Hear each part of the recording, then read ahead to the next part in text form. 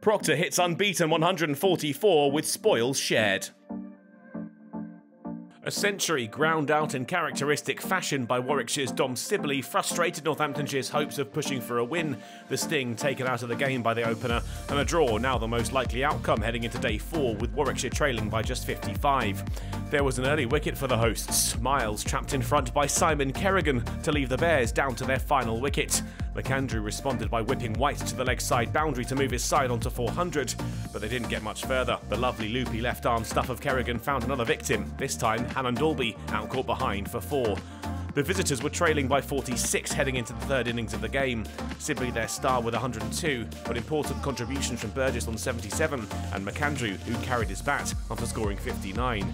White led the Northamptonshire bowlers with 4 for 66. An intriguing innings lay ahead. Perhaps Warwickshire themselves had a sniff as Vasconcelos went caught behind in the first over of the innings, and Emilio Gay would follow soon after, caught behind for 1 off McAndrew, the Warwickshire window of opportunity slowly being prized open. The early wickets dried up. Northamptonshire started to hit out. Rickleton and Proctor found some success as they raced towards 50 off a little more than 10 overs.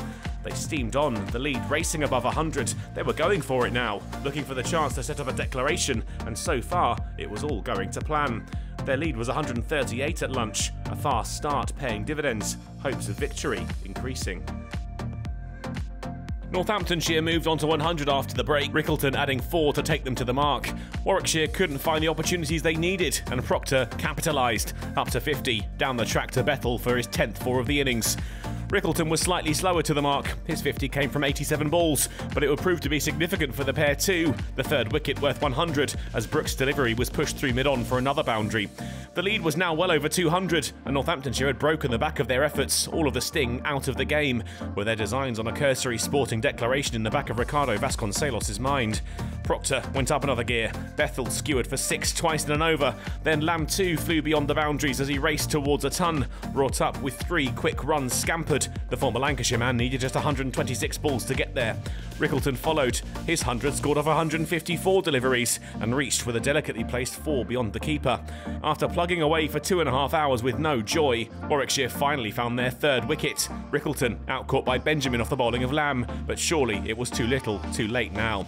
It was the only wicket they took in the afternoon session, Northamptonshire heading into the break with a 290-run lead. The question was, would they emerge after tea?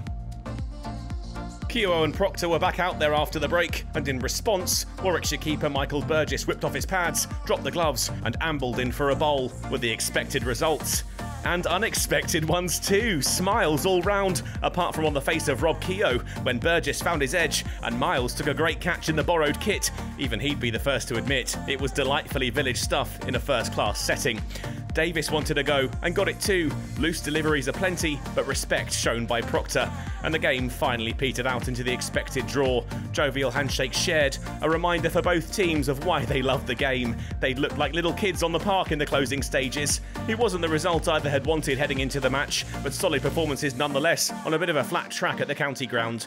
Perhaps there will be a bit more spice in the wicket when Northamptonshire travel to the Spitfire ground and Warwickshire face Hampshire down at the Aegeus Bowl.